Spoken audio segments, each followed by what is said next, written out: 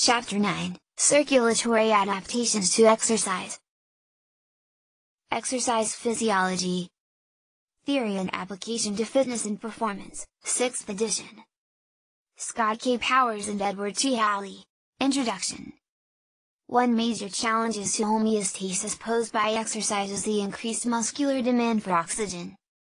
During heavy exercise, oxygen demand is made by 15 to 25 times. Two major adjustments of blood flow are cardiac output, redistribution of blood flow. A thorough understanding of the cardiovascular system is essential to exercise physiology. Objectives. Give an overview of the design and function of the circulatory system.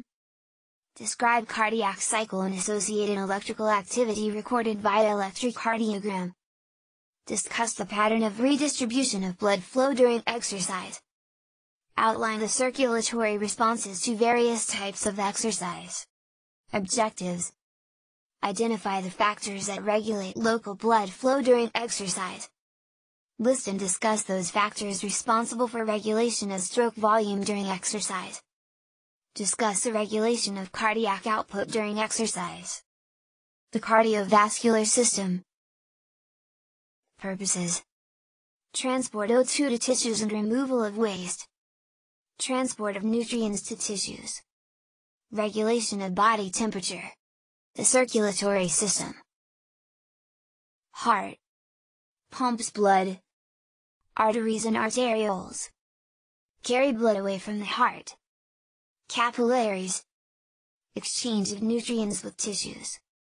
Veins and venules. Carry blood toward the heart. Structure of the heart. Fig 9.1. Pulmonary and systemic circuits. Left side of the heart.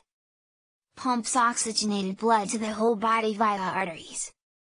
Returns deoxygenated blood to the right heart via veins. Pulmonary circuit. Right side of the heart. Pumps deoxygenated blood to the lungs via pulmonary arteries. Returns oxygenated blood to the left heart via pulmonary veins, the myocardium. Fig 9.2. The cardiac cycle: systole contraction phase, diastole relaxation phase. Fig 9.3. Pressure changes during the cardiac cycle. Fig 9.4. Arterial blood pressure. Expressed as systolic/diastolic. Normal is 120/80ths of a millimeter of mercury. High is 140/90 millimeters of mercury. Systolic pressure, top number. Pressure generated during ventricular contraction, systole. Diastolic pressure. Pressure in the arteries during cardiac relaxation, diastole. Blood pressure, pulse pressure equals systolic, diastolic. Difference between systolic and diastolic. Mean arterial pressure, MAP. Average pressure in the arteries. Pulse pressure equals systolic, diastolic. MAP equals diastolic plus 1/3 pulse pressure. Mean arterial pressure. Blood pressure of 120/80ths of a millimeter Hg. MAP equals 80 millimeters Hg plus 0.33 120 to 80. Equals 80 millimeters Hg plus 13. Equals 93 millimeters Hg. Measurement of blood pressure. Fig 9.5. Factors that influence arterial blood pressure. Fig 9.6. Electrical activity of the heart. Contraction of the heart depends on electrical stimulation of the myocardium. Impulse is initiated in the right atrium and spreads throughout entire heart. May be recorded on an electrocardiogram, ECG, conduction system in the heart. Fig 9.7. Electrocardiogram records the electrical activity of the heart P wave. Atrial depolarization. QRS complex. Ventricular depolarization. T wave. Ventricular repolarization, electrocardiogram. Fig 9.9. Cardiac cycle and ECG. Fig 9.10. Diagnostic use on the ECG. ECG abnormalities may indicate coronary heart disease. ST segment depression can indicate myocardial ischemia, abnormal ECG. Fig 9.8. Q equals HR excess foul cardiac output. The amount of blood pumped by the heart each minute. Product of heart rate and stroke volume. Heart rate equals number of beats per minute. Stroke volume equals amount of blood ejected in each beat. Q equals HR excess foul. Regulation of heart rate. Decrease in HR. Parasympathetic nervous system. Via vagus nerve. Slows HR by inhibiting synode. Increase in HR. Sympathetic nervous system. Via cardiac accelerator nerves. Increases HR by stimulating synode. Nervous system regulation of heart rate. Fig 9.11. Regulation of stroke volume. And diastolic volume, EDV. Volume of blood in the ventricles at the end of diastole, preload. Average aortic blood pressure. Pressure the heart must pump against to eject blood, afterload. Strength of the ventricular contraction. Contractility. And diastolic volume Frank-Starling mechanism. Greater preload results in stretch of ventricles and in a more forceful contraction. Affected by venoconstriction. Skeletal muscle pump. Respiratory pump. The skeletal muscle pump. Rhythmic skeletal muscle contractions force blood in the extremities toward the heart.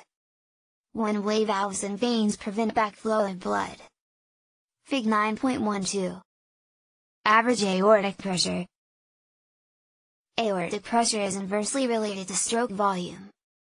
High afterload results in a decreased stroke volume.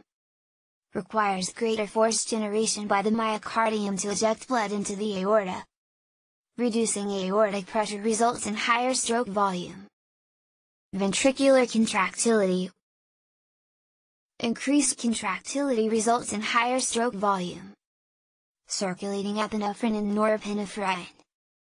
Direct sympathetic stimulation of heart. Factors that regulate cardiac output.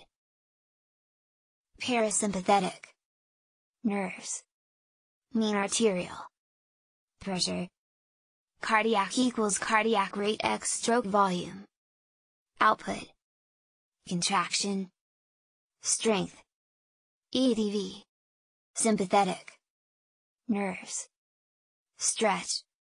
Frank Starling. Fig 9.13. Hemodynamics. The study of the physical principles of blood flow.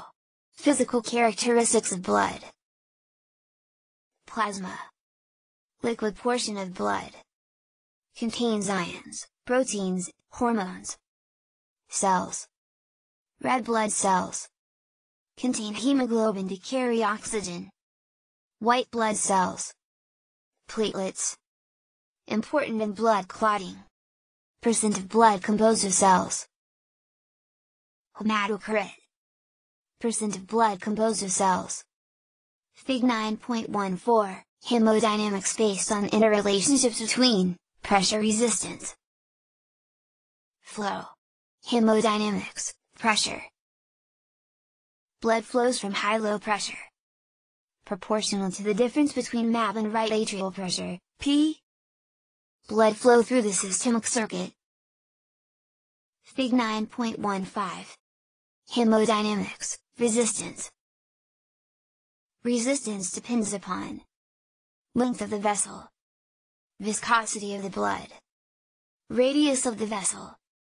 A small change in vessel diameter can have a dramatic impact on resistance. Resistance equals length x viscosity. Radius for hemodynamics, blood flow. Directly proportional to the pressure difference between the two ends of the system. Inversely proportional to resistance. Flow equals pressure. Resistance. Sources of vascular resistance. MAP decreases throughout the systemic circulation. Largest drop occurs across the arterioles. Arterioles are called resistance vessels. Pressure changes across the systemic circulation. Fig 9.16. Oxygen delivery during exercise. Oxygen demand by muscles during exercise is many times greater than at rest.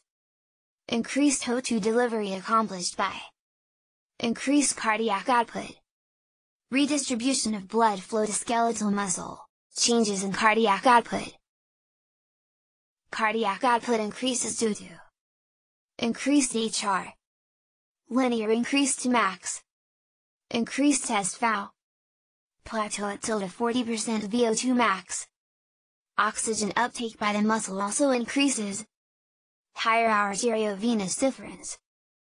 Max HR equals 220, age, years, changes in cardiovascular variables during exercise. Fig 9.17, Redistribution of blood flow. Muscle blood flow to working skeletal muscle. Splanchnic blood flow to less active organs. Liver, kidneys, GI tract. Changes in muscle and splanchnic blood flow during exercise. Fig 9.18, Increased blood flow to skeletal muscle during exercise. Withdrawal of sympathetic vasoconstriction. Autoregulation. Blood flow increased to meet metabolic demands of tissue. O2 tension, CO2 tension, pH, potassium, adenosine, nitric oxide. Redistribution of blood flow during exercise. Fig 9.19, Circulatory responses to exercise. Heart rate and blood pressure depend on type, intensity, and duration of exercise. Environmental condition. Emotional influence. Transition from rest exercise and exercise recovery. Rapid increase in HR, SVO, cardiac output. Plateau and submaximal, below lactate threshold, exercise. Recovery depends on duration and intensity of exercise. Training state of subject. Transition from rest exercise recovery. Fig 9.20. Incremental exercise double product equals heart rate x systolic BP. Heart rate and cardiac output increases linearly with increasing work rate. Reaches plateau at 100% VO2 max. Systolic blood pressure increases with increasing work rate. Double product increases linearly with exercise intensity. Indicates the work of the heart. Double product equals heart rate x systolic BP. Arm versus leg exercise. At the same oxygen uptake, arm work results in higher heart rate. Due to higher sympathetic stimulation. Blood pressure. Due to vasoconstriction of large and active muscle mass. Heart rate and blood pressure during arm and leg exercise. Fig 9.21. Prolonged exercise cardiac output is maintained. Gradual decrease in stroke volume. Gradual increase in heart rate. Cardiovascular drift. Due to dehydration and increased skin blood flow, rising body temperature. HR, SVO, and CO during prolonged exercise. Fig 9.22. Cardiovascular adjustments to exercise. Fig 9.23, Summary of cardiovascular control during exercise. Initial signal to drive cardiovascular system comes from higher brain centers. Fine-tuned by feedback from chemoreceptors, mechanoreceptors, barboreceptors. A summary of cardiovascular control during exercise. Fig 9.24,